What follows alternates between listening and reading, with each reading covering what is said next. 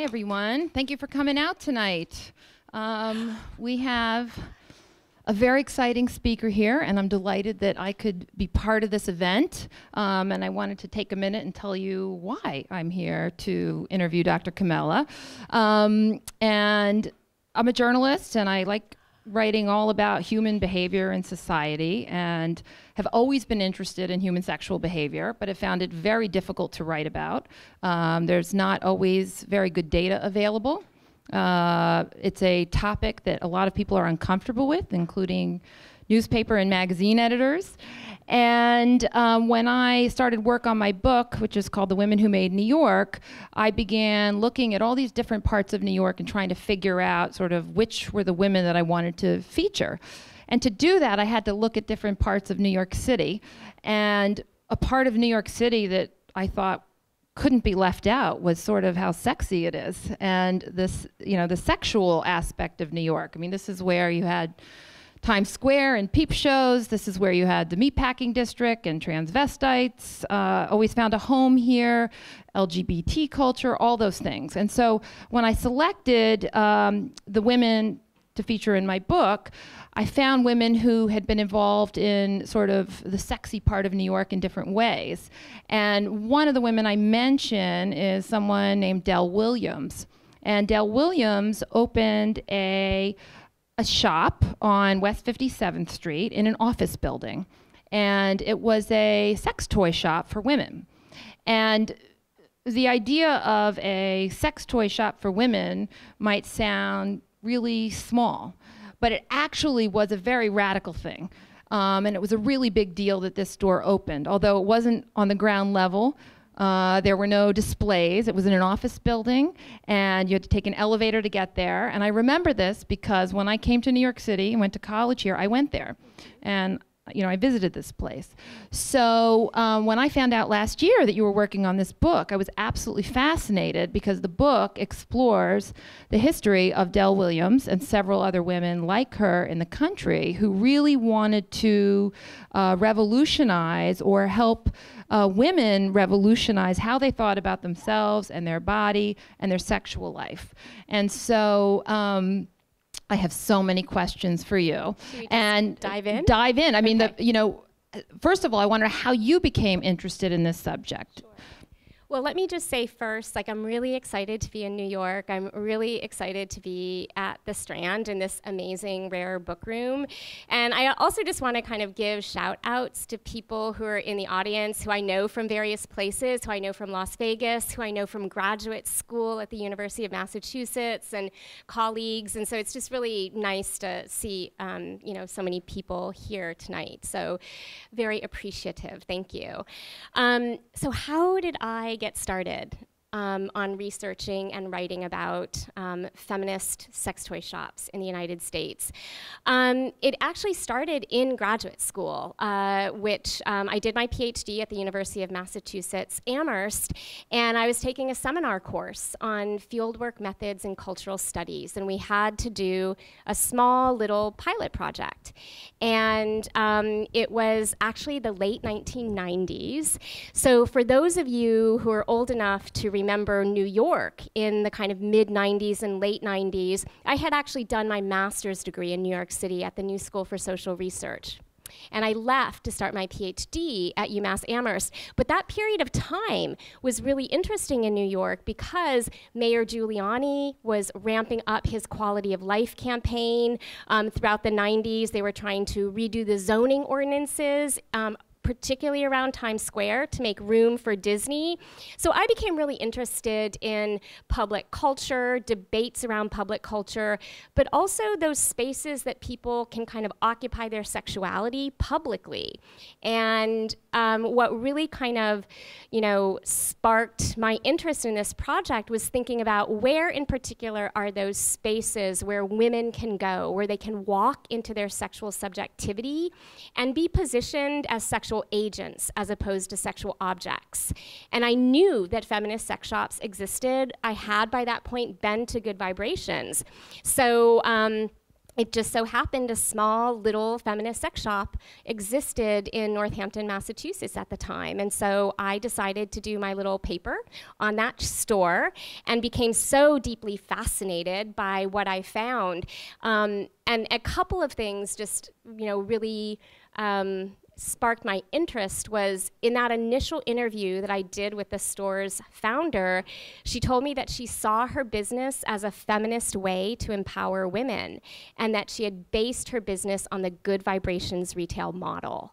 And I thought, wow, that's really fascinating. There's this whole model of doing this, of talking about sex, of selling sex toys, of displaying products, of leading with education. And I just became fascinated in this whole network of businesses across the country that also had adopted this similar way of selling sex toys and kind of doing retail-based sex education. So that little project became my dissertation, and then years later, after many, many more years of research, this book. I wonder what it is about academics in Massachusetts, because our bodies ourselves kind of came out of some professors in the late 60s who were just trying to put on a seminar about women and their bodies and sexual health. Right. And they began having meetings and having conversations, and out of these conversations they realized everybody in the room had what they called a bad doctor experience, where they had seen a doctor and the doctor had sort of treated them or talked about their bodies or talked about their opinions in a really sort of condescending way. And that led them to create the article and then sort of these kitchen table conversations, out of which eventually the book grew. So, what was taking place that led these women to have the idea that they could do sex education in a store? Yeah. Well, I'm really glad that you brought up Our Bodies Ourselves, because the first kind of women-friendly vibrator shops really came from a similar kind of impulse, right? Our Bodies Ourselves was a really DIY project, and it was really addressing this need that a group of women saw in the culture. We want more accessible forms of information about our bodies that aren't coming to us from the top down, from the medical establishment or for male doctors, but that we're actually creating, right? We're putting our own stamp on kind of information about our bodies, encouraging women to learn about their bodies. And a similar kind of ethos really spurred the first women who ventured into the world of selling vibrators to other women. So you mentioned Del Williams, and it's fitting because we're in New York to talk a little bit about that business. The business still exists. It's still in an office building in Midtown. You would have to know where to look for it because it doesn't have a street-level storefront. You take the elevator upstairs. It's almost as though you're going to a dentist's office, right? It is as kind of unsexy and antiseptic as possible as you try to find it. There's a little placard on the door. But back in the day, Del Williams, she discovered the women's liberation movement in her early 50s. And it changed her life. And she was friends with Betty Dodson, who by that point had started to talk about and write about the importance of female masturbation and women taking control of their own orgasms. And Del Williams and Betty were friends. Del took one of Betty Dodson's very famous body sex workshops, which I think Betty Dodson still is hosting, and she's in her late 80s now. But after that workshop, Del Williams felt newly empowered, and she, said, I'm going to go get my first vibrator. So she, took off down the street, marching into Macy's, because there were very few places where you could go. And you could get vibrators or electric massagers at department stores. So she takes off to Macy's, finds her way to the electronics department, and then she's kind of confronted with a male sales clerk who's kind of very imposing and pries and says, well, what are you really going to use this for? And she was mortified and embarrassed. So all of this newfound confidence that she thought she had just disappeared. And she was frustrated that she had to be embarrassed in the process of getting what by then was being framed as a tool of liberation. So she left the store, did get her vibrator, and thought women should be selling these things to other women. And that was what sparked her to eventually found Eve's Garden, which, importantly, did not start in a shop originally, but was originally a mail order catalog. So she was packaging up vibrators to ship in her Manhattan apartment in her kitchen. She would come home from work after a long day of working and fulfill mail orders and package them up, sometimes with the help of her younger brother.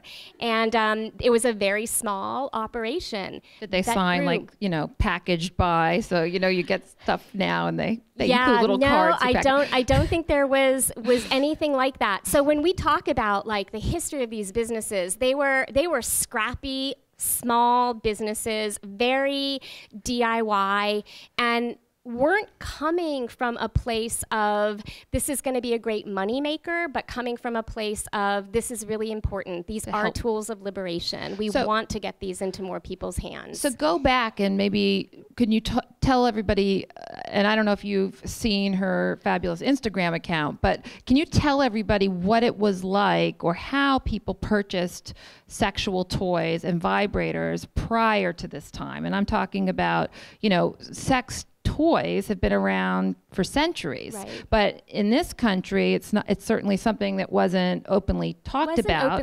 And so, how were these things sold and advertised? Yeah, I mean, the vibrator in particular has gone through kind of different incarnations. I mean, if you want to talk about the history of a technology, that's an interesting technology to think about in terms of its start as a medical device, and then it's, being marketed as a health and beauty aid, and then eventually more explicitly as a sexual device. But certainly in the earlier part of the 20th century, you would find, these kind of big, bulky, vibrating contraptions in women's magazines, and they were sold as health devices. So in my research, I came across the Shelton user's guide, the Shelton Vibrators user's guide. I have a picture of it in the book, but it's fascinating to look at because it talks about all of the potential health ailments that vibrating technology can cure. And it includes everything from dandruff to insomnia to wrinkles. And the list goes on and on and on. So basically, if you had a problem, the vibrator was your cure-all. So by the 60s, certainly by the time that, these devices started to show up, in dirty movies, it was clear that they had a sexual use, although arguably people always knew it had a sexual use. But, they were marketed in a much more kind of oblique, obscured way. They were socially camouflaged. And it is interesting to look at some of those ads, right? Because it's all about, the kind of massager that will change your life, and you have to surmise what that might be like. But it really was those early second wave feminists who did some really important early work on not just bringing kind of vibrators out into the open and framing them as tools of liberation, but that was part of much larger conversations that had started to happen publicly around women's sexual pleasure, around women taking control of their orgasms, around the importance of women learning about their bodies, right? So all of those things were happening, and the vibrator was one part of that. And what women were saying was, this is great, this is awesome. I love the fact, Del Williams, that you're, talking about, vibrators, or Betty Dodson, or in San Francisco, Joni Blank, who's founded Good Vibrations, was a sex therapist, encouraging women to, perhaps consider purchasing a vibrator. And what these women started to hear was women saying, I love this idea. Sign me up. A tool of liberation, pleasure, bring it on. And they realized that there weren't places where they could easily go, that were accessible, friendly, that they wouldn't feel harassed or harangued or treated dismissively. Right, because most retailers that had sexual products or sexual element were what? Were your typical traditional adult shop or just kind of adult store where the emphasis wasn't even really on adult novelties or sex toys or quote unquote marital aids, but more on pornography, right? So the sex toys, what few of them were on the market, were really an afterthought. But women had a few choices. They could, try to find a reputable mail order company. There were a few.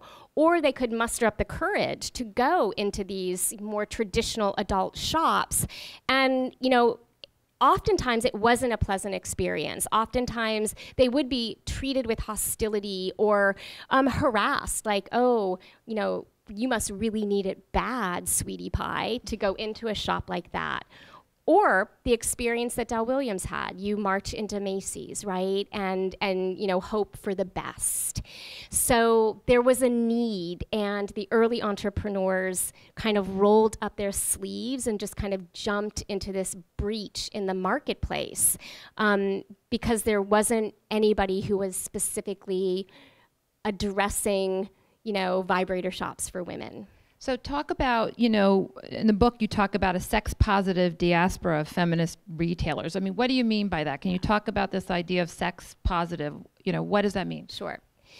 So, yeah, I talk about in the book this sex-positive diaspora of feminist sex toy retailers that has really emerged in the last 40 years.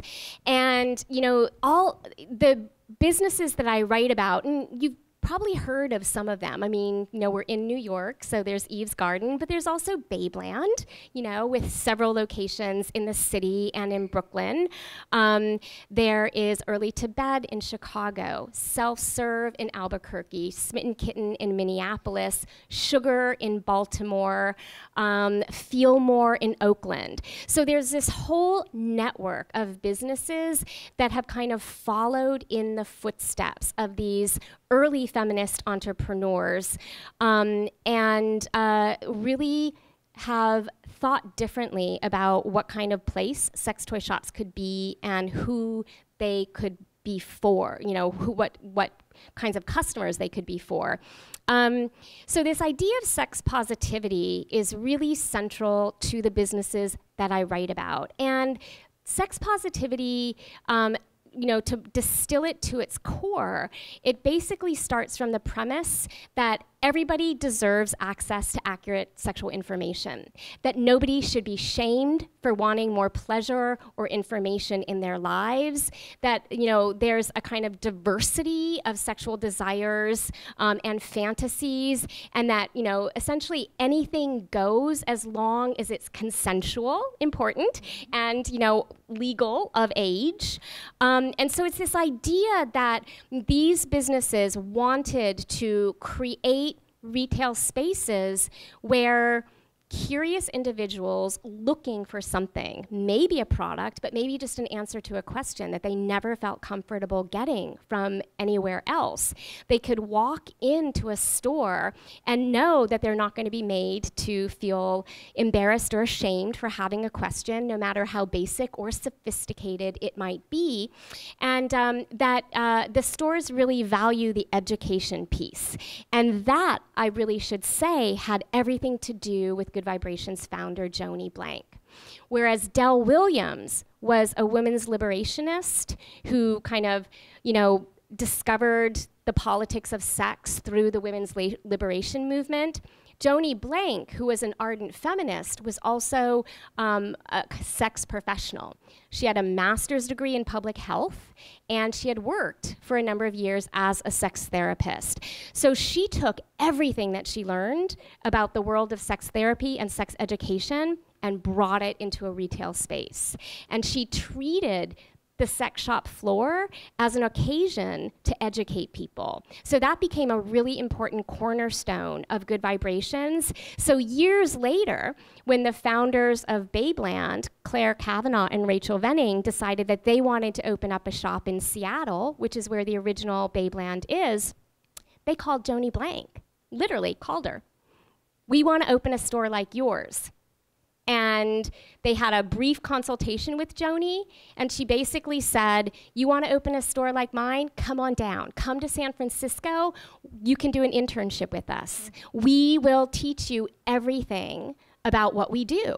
Now, if you know anything about business, businesses don't do that. They don't do that. They don't say, here's our vendor lists. Here's our books. You can see our profit and loss reports. Actually, come to our warehouse and we will show you how we do our mail order. And Joni Blank was very non-competitive. And her whole MO was the more businesses that are doing what Good Vibrations is doing in the world, the better the world will be.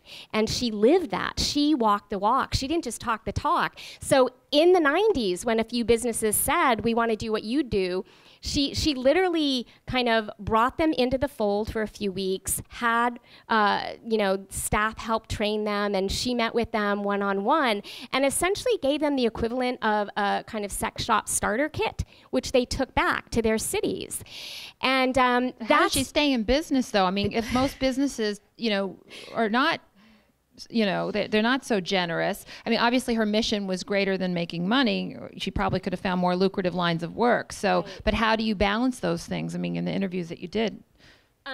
It's probably one of the, that question is really one of the dominant themes that runs through the book, is that tension and that challenge of running a mission-driven business and at the same time figuring out how to run a business, right? And the early entrepreneurs really downplayed the business side of running a business because they were all about social change, and they were all about creating conversations around sex, and they were all about, these being a mission-driven enterprise where it was about, changing the way people talked and thought about sexuality. So in the early years of these businesses, they really led with social change, and what that meant was the business part of running a business often went unattended. And it was a theme that ran throughout almost every interview, this deep discomfort that these feminist entrepreneurs had with their position within the system of consumer capitalism. They knew that they were running a business, but they much preferred to think of themselves and describe themselves as sex educators and activists. And it posed some real challenges for businesses. And, when I was doing my field work at Babeland in the early 2000s, I worked as a staff sex educator at the Rivington Street store, which was fantastic. And again, also something that business people don't do is let a researcher do research and work, but it was incredible ethnographic access, so generous. So I got an inside view of the business, which also meant I got to see what was working and what wasn't working. So I was there, 3 weeks into field work, where some really, really difficult conversations were happening around profitability, and they had to do some cost-cutting measures, and there was actually an employee that got laid off. And it was really traumatic for the staff. But what was interesting for me was it was the first time in 9 years, the first time since the company was founded, that there were open conversations within the company about money. The first time. And at that point in time, the CEO that they had promoted someone from the sales floor to a manager, and then gave her the position as like the COO or CEO. Do you want to guess what her undergrad degree was in? Film studies, of course, it makes total sense.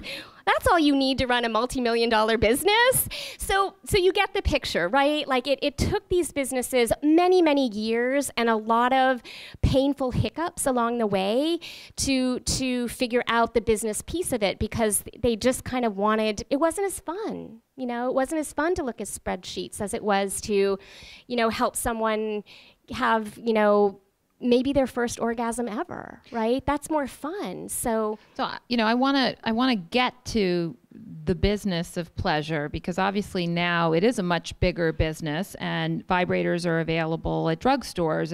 Go to Duane Reade and go to Walmart.com and they have them.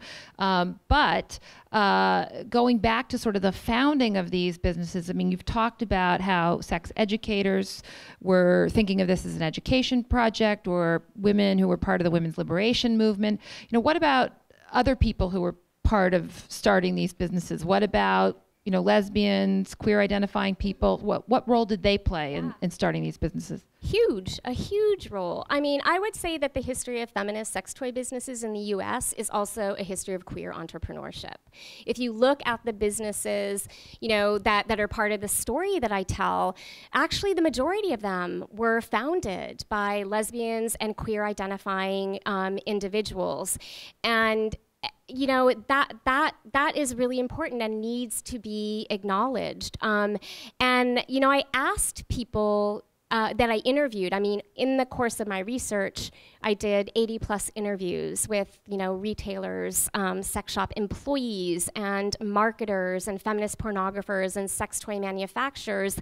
And, a lot of the queer identified folks that I was interviewing really, noted the fact that there was a lot of queer women, leading this movement. And, it was not lost on them that, queer women were having really important sex-positive sex education conversations with a lot of straight men. So there was this sense that, queer women were on the vanguard of kind of queering heterosexuality. And I write about that a little bit in the book. So it did bring a different orientation to the businesses, right? I'm going to stop you.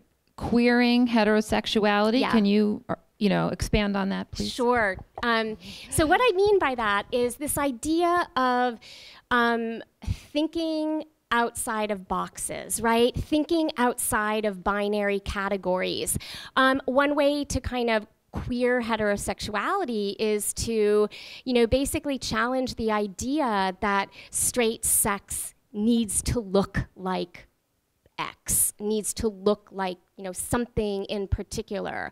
So, a big trend in the late 90s, early 2000s, what I found in my research was, and this is an example of queering heterosexuality, is the whole bend-over boyfriend phenomena. The whole phenomena of women. Go there, huh? Yeah, where we're going. And so that's a good idea, a good example, though, of queering heterosexuality, where a female partner can be in the driver's seat. It is okay for straight identifying man to be receptive, right? And these conversations were happening on the sex shop floor, and conversations that some people came in wanting, some customers came in looking specifically for the information, or maybe customers would overhear conversations that might be happening and inquire later. But so I think that these sex shops gave people some freedom to think maybe differently about the way that they had been socialized around gender, sex, and power, or around gendered sexual relationships. Well, and that's the queering, right? It just means kind of breaking open boxes that don't really need to be there in the first place, And historically weren't always there. I mean, in ancient cultures, and ancient Hindu texts and ancient Chinese art. I mean, there's so many examples of human sexuality, human interactions that accounted for women's sexual pleasure. Mm-hmm. And then in American society, it seems like those depictions were just completely absent, for such a long time. So, can you speak to sort of the larger changes in culture that happened, in part because of these women? And also, how did that then change the sex industry or sex retailers, the wider adult industry? Yeah, that's a really... I know those are kind of two big questions, but... It's a good question. I mean,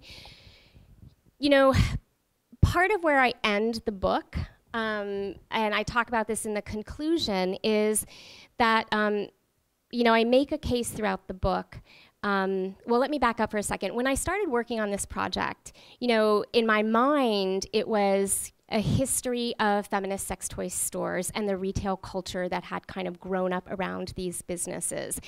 But the more I got into my research and seeing the larger market shifts that happened, particularly starting around 2008, it became clear to me that the fact that around 2008, there was all of this focused attention around, female consumers of adult novelties and sex toys had everything to do with the feminist pioneers that set the stage and helped to grow a market. And that was really interesting for me to see that shift as a researcher, because around 2008, a couple things were happening in the larger adult industry. You had the big economic recession, and the porn industry had for decades considered itself recession-proof. And it realized that it actually was not recession-proof, that it was, potentially a victim of the same kind of economic ebbs and flows that other industries were. And yet at that same time, you had the rise of online, you had piracy that the porn industry was trying to combat, and free tube sites. So all of a sudden around 2008, the wider porn industry took a huge hit. It was just bleeding money. And there were a lot of conversations about, could it survive? Well, businesses began to look at the numbers, and what the numbers, as porn was in a free fall, the one segment of the adult industry that was growing and actually doing very, very well was the sex toy industry. And in looking at those numbers, industry analysts realized that it was women who were driving this industry.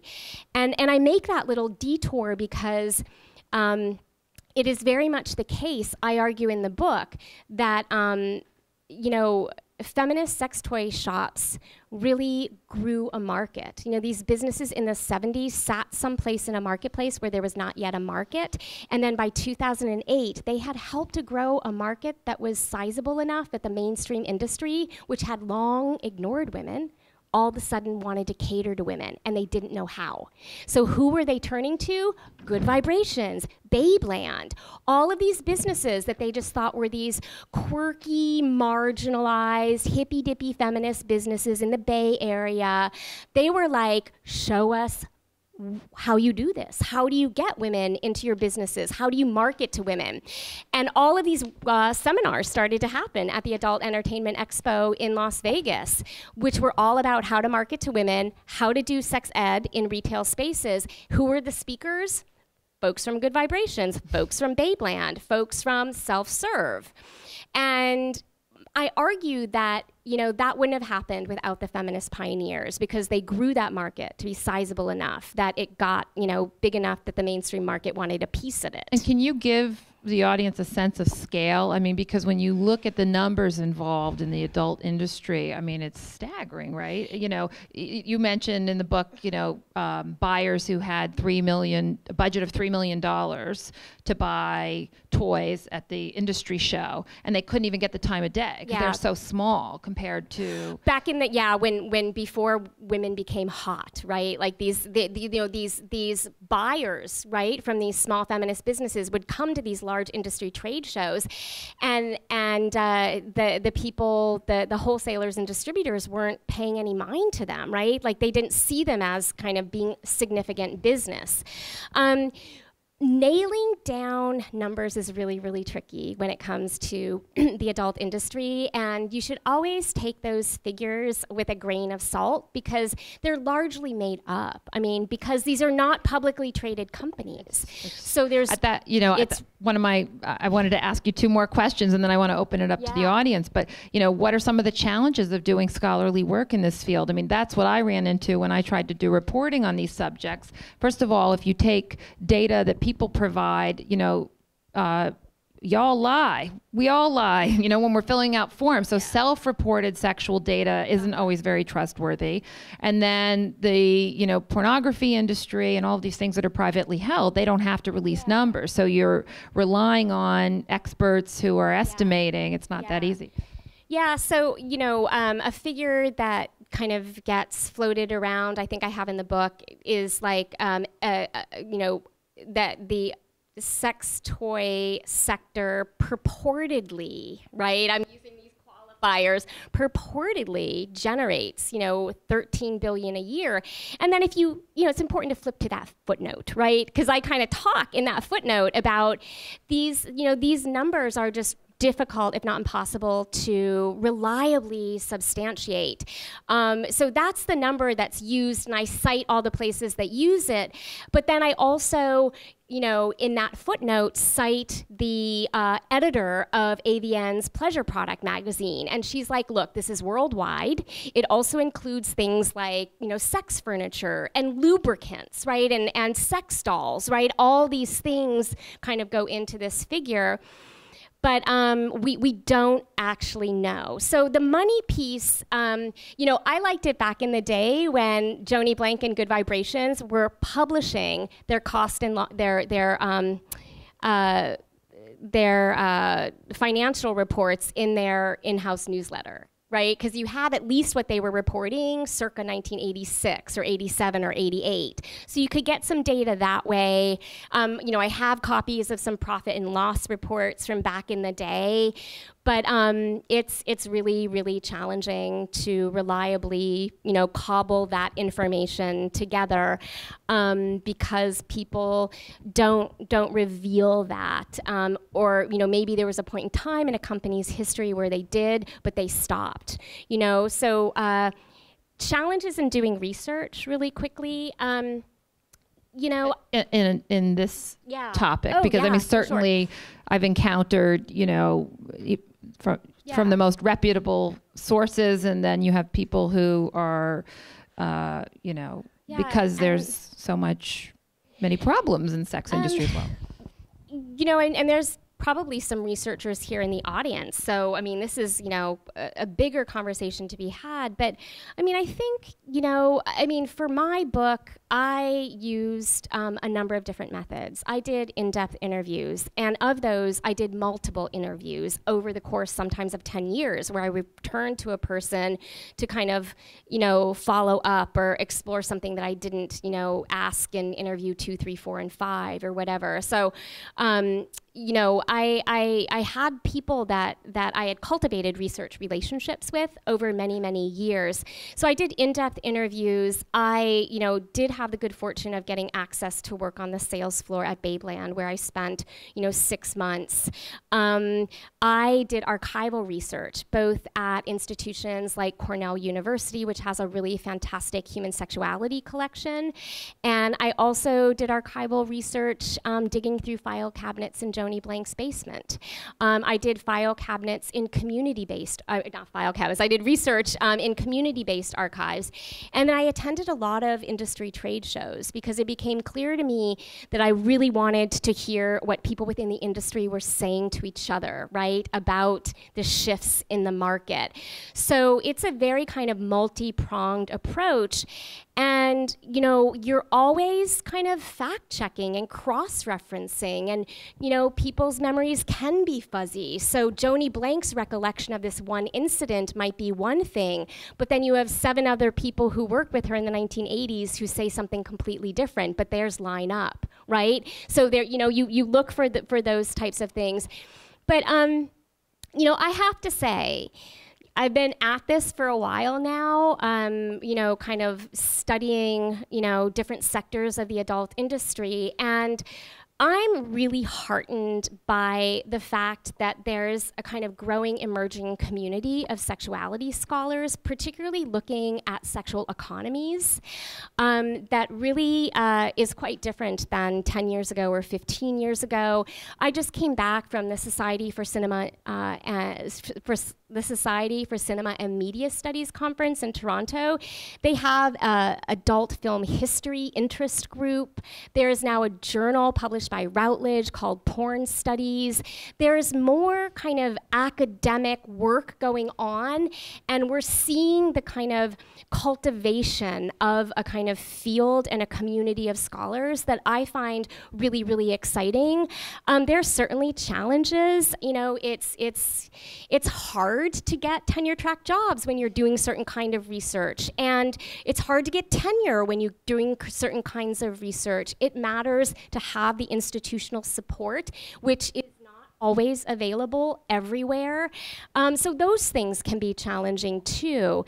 But I'm really excited by, honestly, like the next generation of up and coming gender and sexuality scholars who I think are doing really, really exciting, incredible work. So one last question before I open it to the audience, but was there anything that surprised you when you were doing your research, something that you came across that was unexpected or really changed the direction you were looking in? Well, two things, and then yes, I'm kind of interested in questions. Del Williams and a handful of other really rad feminist sex pioneers have donated their archives to Cornell. So Del donated hers around 2008, 2009, and I was really, really excited to discover that she had kept customer letters from the 70s and the 80s into the 90s. And not only did she have, like, you know, these customer letters that were like on pink stationery or yellow notebook paper, but in many instances she had replied to these people who wrote her. She was still a mail order business, so people were far-flung writing to her. Some had never been to her New York store. She took the time in many cases to respond, and there are copies of her responses because it was back in the era where people kind of typed on carbon copies. So there's carbon copies. So that was super exciting. And then really quickly, you know, one of the surprising things for me was I was studying feminist entrepreneurs. I was studying businesswomen, and many of them hated to think of themselves as businesswomen, just hated it. And they would rail against that description, kind of Joni Blank shaking her fist, you know, not literally, but, you know, very close to doing that. And that was so interesting for me, this kind of deep-seated unease that a number of the women I was interviewing who had grown really successful businesses from nothing had when it came to thinking of themselves as business women. It was really fascinating to me. I think that's fascinating because, you know, there's a whole contingent of feminists now say the final frontier of feminism is finance and the economic power. You know, I think the other final frontier in feminism is sexual liberation. And it's sort of like twin powers that go together, maybe. It is. I mean, and I think there's a kind of newer generation of feminist retailers who are really adamant about the importance of money and making money, and they're being more explicit about that. And I kind of really appreciate that frankness and honesty, because I've talked to so many people who won't be explicit, you know, who weren't comfortable being explicit. Okay.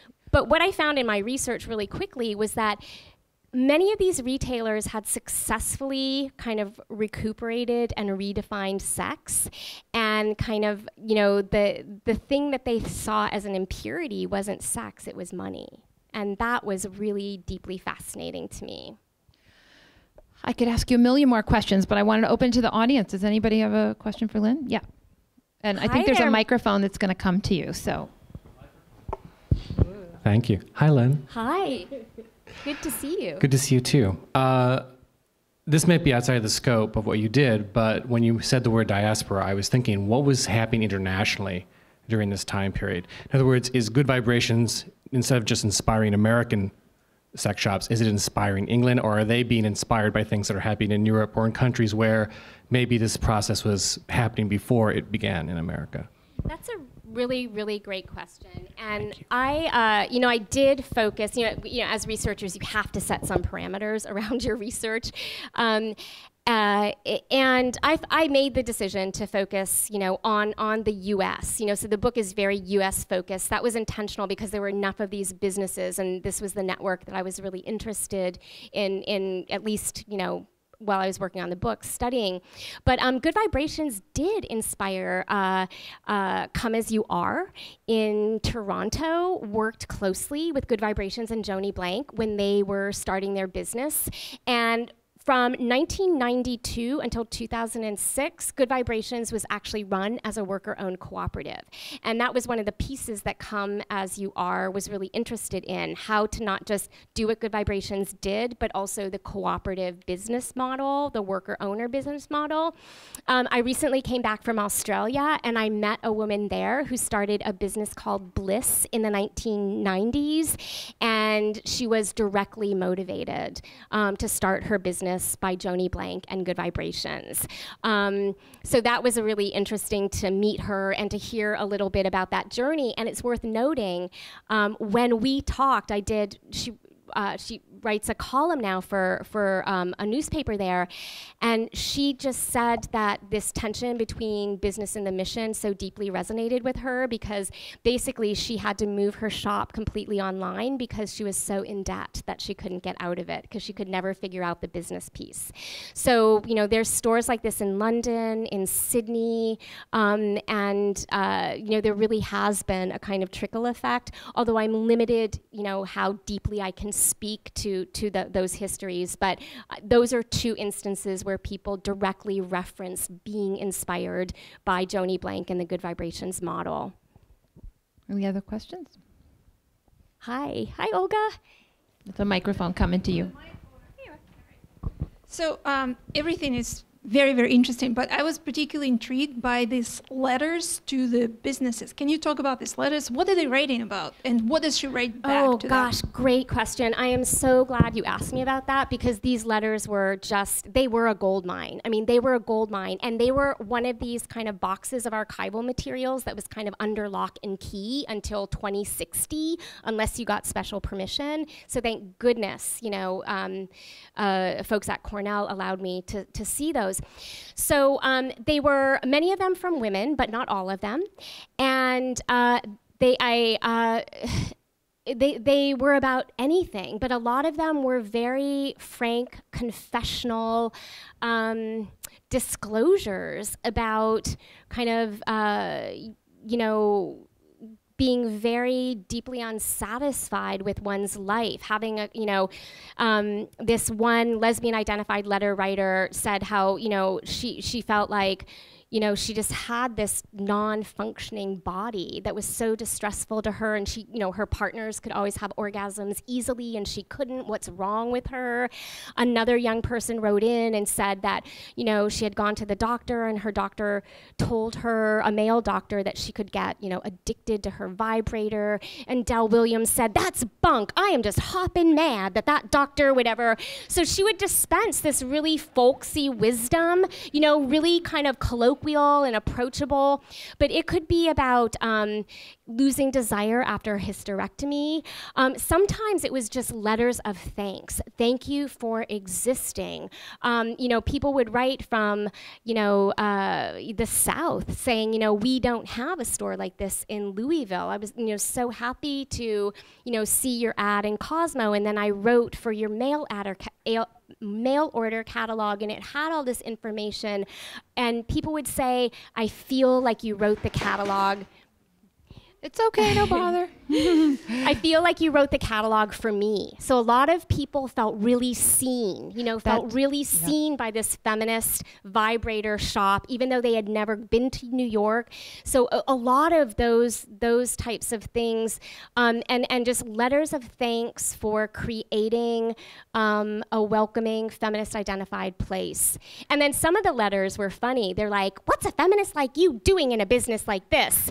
And then in parentheses, she's like, "But send me your catalog." I mean, just like hysterical, you know, stuff that people do, right? Like, we're I hope you made a photocopy of that one. I couldn't, because you couldn't copy the letters. I had to type them all. I typed them all out, and this was kind of back in the day before, like, I really had a smartphone that could take good photos. Now, if I was going to an archive, I could just take photos of those letters, but I was doing like hardcore old school, type in those things verbatim, even with the typos, you know. But, when I was doing research for my book, one of the women I included in my chapter that I called the Liberators was Barbara Giddings. Do you know Barbara Giddings?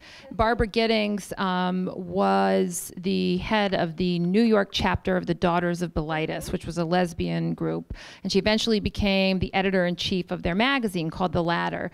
And the magazine went to lesbians all throughout the country. And, mid 20th century, before the internet, you have to realize that there were so many people who were in the closet all over the country. They would write letters to Barbara Giddings saying, "Thank you, your magazine is keeping me alive," because they felt so alone. And your sexual identity, I think, is so, connected to who your whole identity, that I think a store like this, or the publication she was providing, really was a resource that, for some people just made all the difference. And just another researcher comment, those letters, I mean, they were really fascinating, but kind of very deeply important as well, because it's one thing to hear a store owner say, "We changed lives." And you're like, okay, maybe, but how do I verify that, right? How do I know? I mean, that's your account of all the good work that you've done, right? So, right, we have to kind of keep that skepticism, but I kept hearing that, right? Like, people come into our store, they feel transformed, they feel empowered, and then these letters were this kind of cornucopia of testimonials where people are saying, your mail order catalog changed my life. The vibrator you mailed me changed my life. The store, I had such a good interaction. I'm transformed. So it was really, it verified evidence. It was evidence. It verified, right? And so it's like, oh, okay, maybe there is something to this, personal transformation that everybody keeps talking about, because these letters substantiate it in this significant way. Lynn, can you tell us about any letters you saw from men? I'd be curious about. Yeah. So one letter in particular, and I think I just make passing reference to it in the book, but it was from a man who wrote, it was like, maybe 5 pages long. And, it was the letter, he was looking for advice for what he could do to essentially encourage his wife to kind of claim and take hold of her sexuality. He wanted to know what suggestions Del might have, because he saw her being kind of just holding back, right? Like, not really feeling entitled to kind of pleasure or orgasm. So it was this kind of concerned spouse, it went on very long though, very, very long too. So it does raise the question, like, there was, that he was getting something, I think, out of the process of writing the letter too, whatever that may be. I'm not a psychoanalyst, but it was a good, 5 pages, very, very detailed, but it came, from a place of, at least what he described in the letter of knowing that Del Williams had had her own sexual journey, and what advice could she impart to him that could help him kind of create a space where his wife could have a similar sexual journey. Next question. Hi, thank you. This is so interesting. My question is, do you feel that this concept of the feminist sex store is speaking to mainstream culture, for lack of a better phrase? I guess, in other words, do you find that the main consumers and supporters are identifying as feminist, or are otherwise from kind of societal niches, like academic or otherwise? And if it's not mainstream yet, in your opinion, do you feel like it's on the cusp of becoming, or is that in the foreseeable future? Such a good question. I mean, I know that when I was doing my field work at Babeland, people from all over the city and the boroughs, from all sorts of walks of life, ages, you know, sexual orientations, gender identities, came into that store, right? So my guess, if I just had to guess, was that the majority of customers weren't feminist identifying customers. So it definitely had appeal to people from all walks of life. It's worth noting that a theme that came up in some of my research was that there were conversations among business owners and staff members at different points in time across different businesses about whether or not to market themselves as feminist businesses. That retailers identify deeply as feminists and their businesses were feminist, but they were concerned that if they incorporated the language, you know, feminist into ads, that it created the potential for that word to be interpreted in ways that were different than how they were using it, right? And so, women friendly sometimes gets interpreted as women only, which stands in as a coded way to say lesbian. And so there were these discussions of, we are a feminist business, but to what degree do we put that into our marketing? Because for many people, feminism is a dirty word. It's an exclusionary word. So these were internal conversations and struggles and all of those things.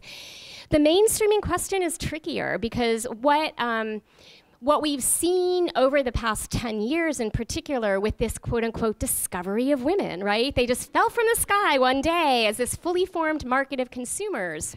Not, but we have seen this trend whereby retail businesses that historically weren't that concerned with women all of a sudden were. And so they did recalibrate and change their business practices, and they did adopt a lot of what the Good Vibrations and Babelands of the world were doing, which just kind of created a more competitive marketplace. So, it's very, very interesting that you can go into stores now that 10 or 15 years ago would have looked differently, would have had different people working there, wouldn't maybe have had products displayed openly that you could pick them up. So part of the mainstreaming of sex toys is the mainstreaming of the model that these businesses help create. So it's a hard question to ask because I'm not quite sure how mainstream, in the mainstream of mainstream, self-serve in Albuquerque is. But what they're doing has become more mainstream. So I write about in the book's conclusion that these businesses have, in some ways, become victims of their own success. They've created a highly successful market that, has actually made it harder for them to survive. And that's kind of where I end the book on, that note. Interesting. We have a question in front. Hi. First, congratulations for the work, your life work. First question, I have two. Was it any organized force, any groups during the 70s and 80s against this form of liberation in our society? And the second question is, do you have any information how much of the women's toys are bought from men? Well, I'll answer the first question. So the question was there any organized opposition? Which is a really good question. Organized opposition in the way that we may have seen with kind of groups like Women Against Pornography, who were very organized, against, adult theaters in Times Square and other things, and who were really working quite hard to stamp out pornography. And no, there weren't those, I didn't find any evidence of organized protests at the stores for selling vibrators. I think that I've seen neighborhood protests when people want to open a sex product store, whether it's videos or sex toys. I've certainly seen in various places in America where there are local protests because they don't want that kind of store, but not like a national movement. So the way that I want to answer that question really briefly is what you see with feminist sex toy shops is historically they've really played up the ways in which they're different from traditional sex toy shops, right? Like they play up the fact that we're kind of wholesome, we're safe, we're well lighted, whereas those other stores are kind of dirty, dingy, maybe sleazy. And they've been able to gain greater legitimacy in certain cities. And they've also, in some instances, been able to sidestep otherwise restrictive zoning ordinances. And that was the case. A good example of this is when Good Vibrations opened its second store in the Bay Area in Berkeley. They were 1 week away from opening their doors, and someone complained to like the county commission or council, whatever it was. And Good Vibrations rallied its customers and fan base to kind of write letters in support of Good Vibrations as an important Bay Area institution.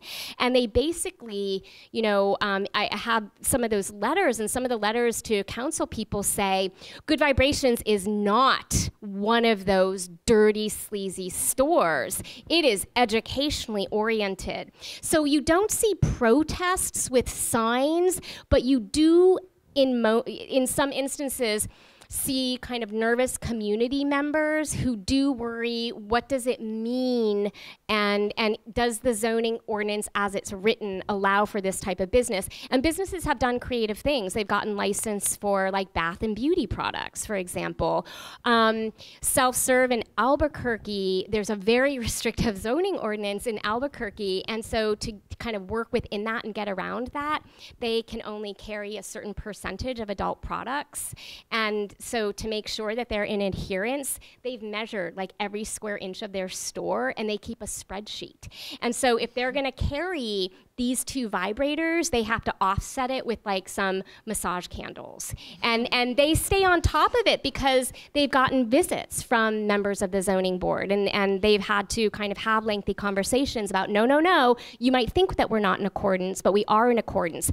And that's the price that some of these businesses pay to be in the shopping districts that they see as more desirable. And in terms of toys and who are the populations that are using them? Do we know about that? I mean, that was a question sort of that being was a bought second for question. Women, but really used for men. You know, I would say that every one of the businesses that I write about has worked really, really hard to de-gender sex toys, right? To kind of make a case that sex toys don't have any gender. Anybody can use a vibrator. A vibrator is going to feel good on, you know, anybody's body, regardless of who they are.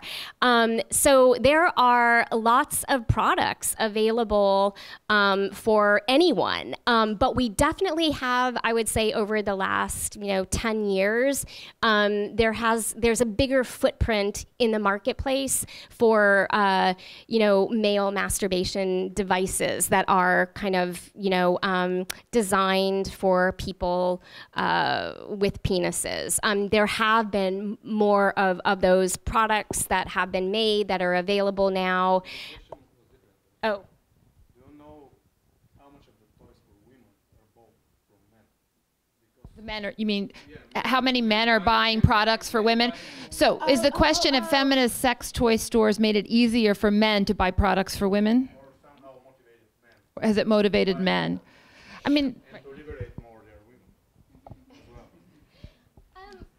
this is a question about the broader society, right? So, I mean, it's a good question. Well, what I can say is,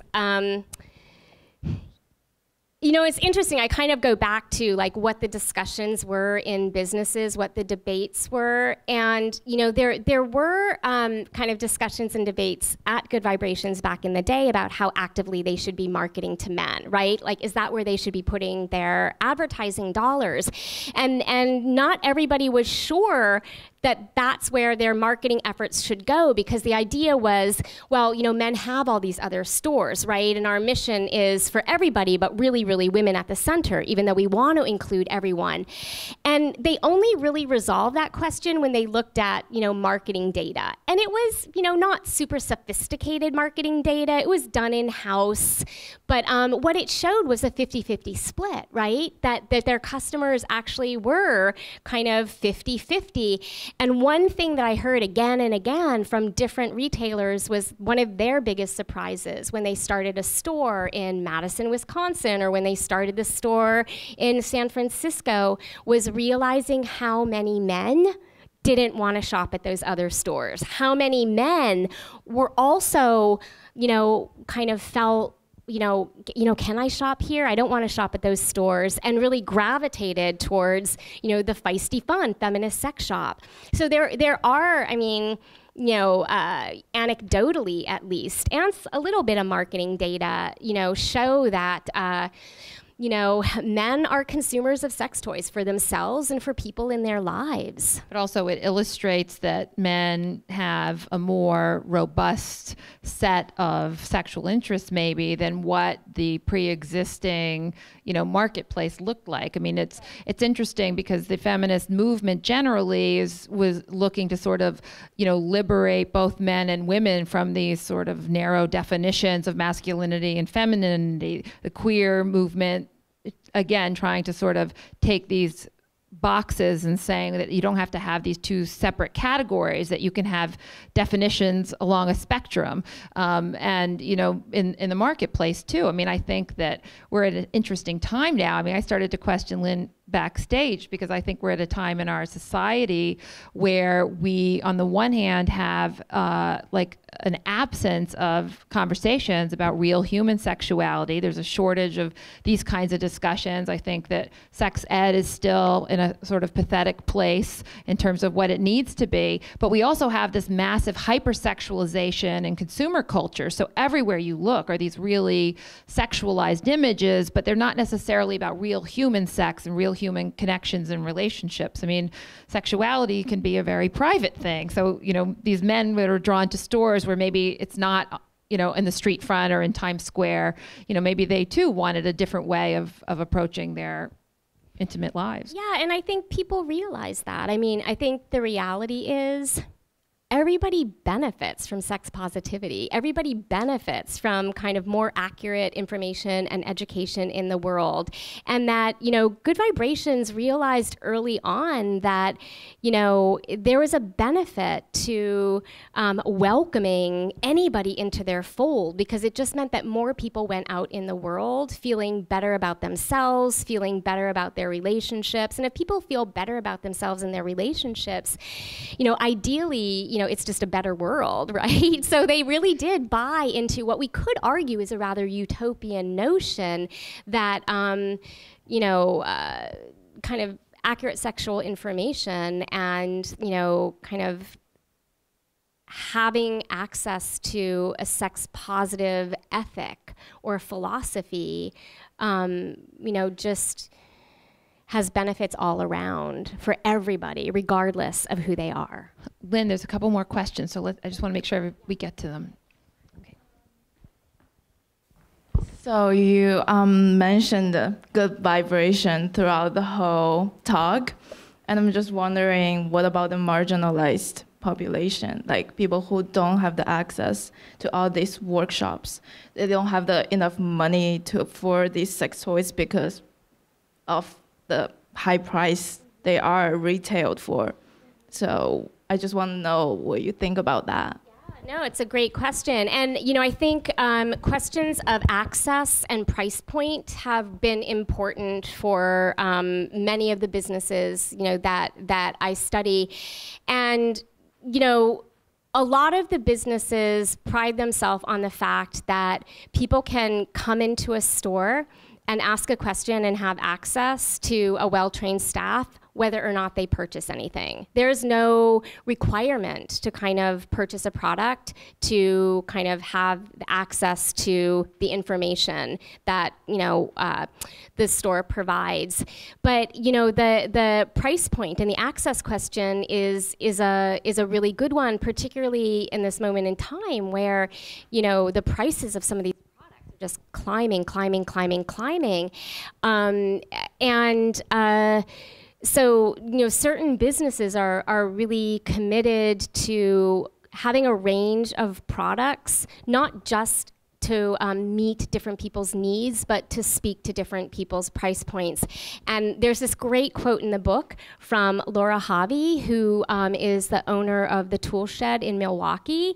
And she says, look, I'm not going to buy the latest $200 vibrator just because people in New York and San Francisco think it's cool. Fuck you, New York. Like, it's a great quote. She says, we're in Milwaukee. We're a working class town, you know, city. Like, I'm not going to carry a product that no one is asking for.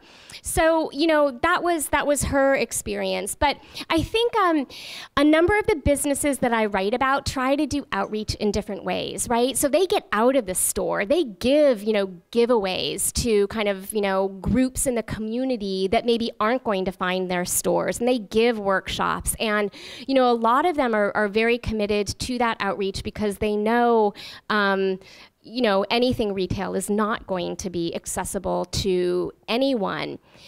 And there's also, as less expensive products have entered the marketplace, hasn't there also been sort of a movement and an interest in creating products using materials that might be healthier for a woman's body, that might have, you know, organic, locavore produced, you know, artisanal products, right? I mean, there's the whole range of makers out there. So a lot of the businesses are concerned about questions of access and the communities that they reside in, and, you know, are trying to figure out how to serve more people, how to reach more people. And I just want to say really quickly, you know, it was interesting to hear a few of my interviewees talk about the fact that they, and more than one person said this, they said, you know, if we were a not-for-profit sexuality drop-in center, we don't think people will come. The fact that we're a store, people know what to do with stores. They know they can come in, they can browse, they can buy something or not. And I thought that was really interesting. Like they were, you know, making a case for a certain kind of accessibility and like recognizability within a consumer capitalist society, that stores are these forms, that cultural forms, that you don't need permission to come in. You don't have to fill out paperwork to come in. You don't have to make an appointment to come in. You don't have to give your name to come in. You know, all things that you would have to do even to go to Planned Parenthood.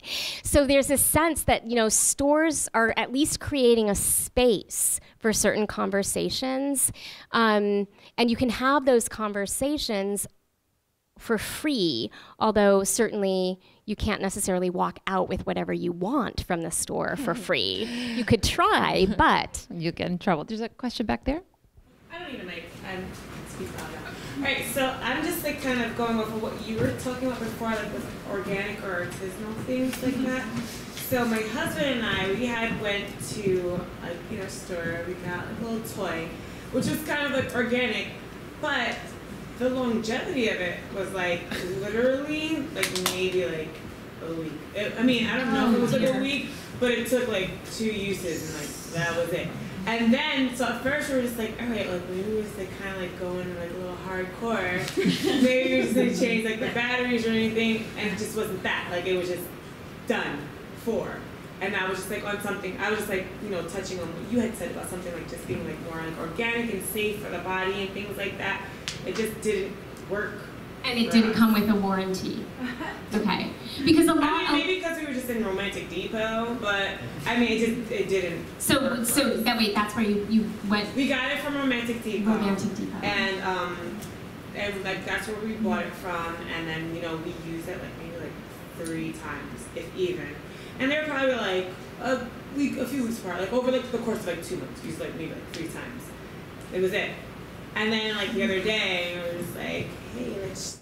Well, you know, there's probably a wide variation in policies, right, in specific products. You know, I'm so sorry to hear that, because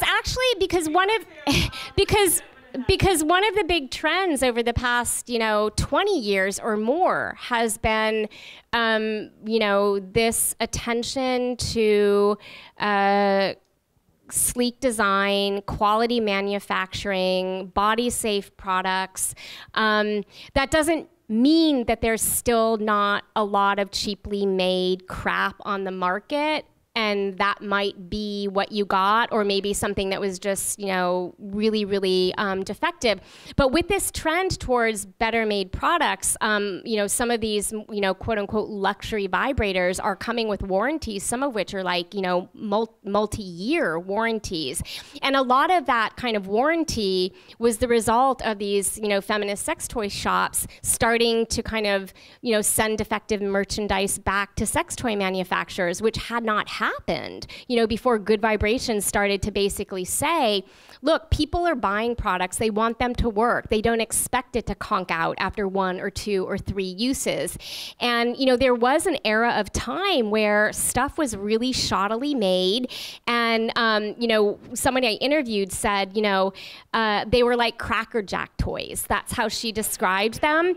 And one of the trends in the last 10 to 15 years is the number of electrical engineers, the number of design school grads, of art school grads who are starting sex toy companies. There's actually an MIT graduate that started a sex toy company. So the trend is for better, longer lasting products, and so it's really sad to hear that. That. I was just responding to her. Yeah. We never thought about like using like something organic or thinking of anything. I mean, like I was joking a little about the logo board. Yeah, so then I was like, hey, wait, well, that was kind of like us. So I was just throwing it out there. But I would say, so you're in the New York area? Yes, New York City area? Yeah, we live near, closer to like Westchester. Well, if you're in the city, I mean, I don't know if you've ever stopped by and visited Babeland, but a lot of those smaller businesses, they do pay attention to the products they carry, and in many cases they test them beforehand to make sure that they're long lasting and durable and all of that kind of stuff. So it actually does matter where you buy products. And I'll just say as an aside, one of the things that sex toy manufacturers are trying to figure out how to deal with now is, we've talked about piracy in the world of porn, but piracy in sex toy design is becoming more and more of a problem. And so you have these companies in China that are ripping off not just designs, but are actually selling them as, the brand that they aren't. And they're selling them on Amazon, and they're selling them, at way reduced price. So it really, like, if you find a deal online that seems like, oh, too good to be true, it probably is, because you shouldn't be buying an original magic wand for $20, right? And you don't want to buy an original magic wand for $20 because you will electrocute your bits, right? And so, this is the public service portion of the evening. Protect your bits. Let's get one more question up here. Here's a microphone. Is there any government agency overseeing this industry, like the toy industry or health? The question is there any government agency overseeing this industry? No, there's no kind of FDA kind of approved regulations. I mean, there have been people who've called for that. That's not the route I would take, right? Because I would like the industry and manufacturers to self-regulate, because I just think when you start getting like the government regulating sex toys, to me it's a potentially slippery slope, right? Like where's that gonna lead? But so some people have thought that there should be FDA approved, kind of overseeing sex toy manufacturing. There's nothing like that now.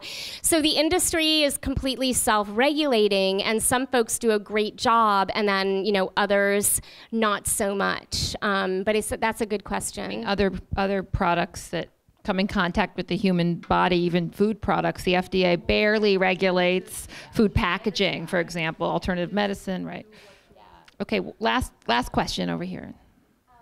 Speaking of manufacturing, I would assume that for a long time, all of these products are manufactured by male-owned businesses, right? Like all the designers and the engineers and the people selling them. Like, if it took a while for women to start selling them as intermediaries, I would assume that they were produced by men originally. So was there a second smaller revolution of female-produced actual products? Oh, yeah, I think we're in the throes of that revolution right now. And there was someone who I was hoping would be here tonight, but she just, I believe, defended her Ph.D. dissertation today at NYU, which is an ethnography of sex toy manufacturer, Shelley Ronan.